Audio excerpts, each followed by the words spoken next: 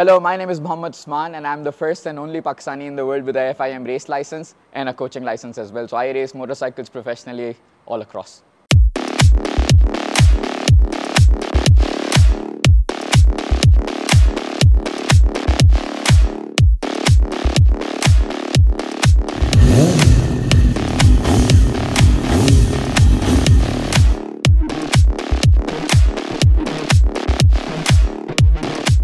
I started off my career, I think about 8 years ago, racing motorcycles professionally.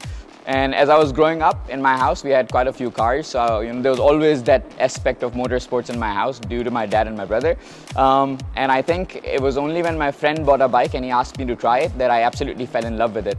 And then ever since, it's just been bikes all around. So I practiced for quite a while, almost a few years, 3 to 4 years. I was just on the track, riding, practicing, and then I started racing. So for me to be able to race anywhere in the world, I need a racing license. So I applied for it. You go through assessments and stuff. Once I completed it, turns out I'm the first and only Pakistani in the world with a FIM race license. With regards to this specific theme, the livery that I have on the bike, I was in Pakistan a few months ago, conversations around building a new track in Pakistan. And as I traveled around different cities, one of the things that I saw cut across Pakistan that stood out for me was the truck theme that we have in Pakistan, the truck livery. It's something very unique to Pakistan. It's a massive industry now. You see people with truck art on different things. Recently there was a plane that had a truck art as well.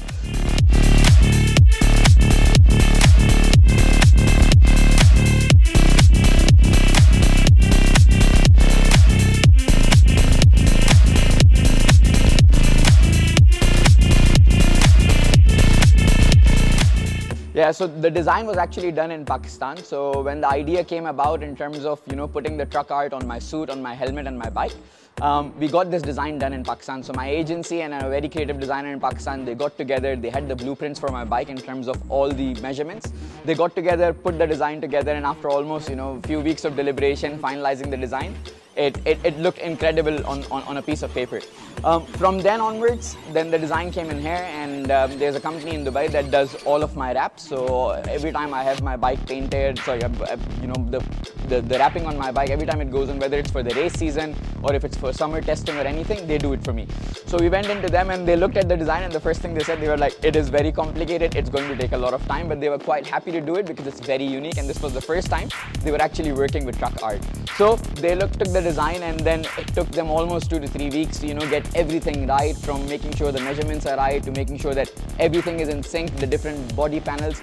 Finally, the first time I actually saw the bike that was done, it just looked incredible, and not just myself, even they were quite impressed with what they had done. It was an incredible looking bike. They've never done something like this.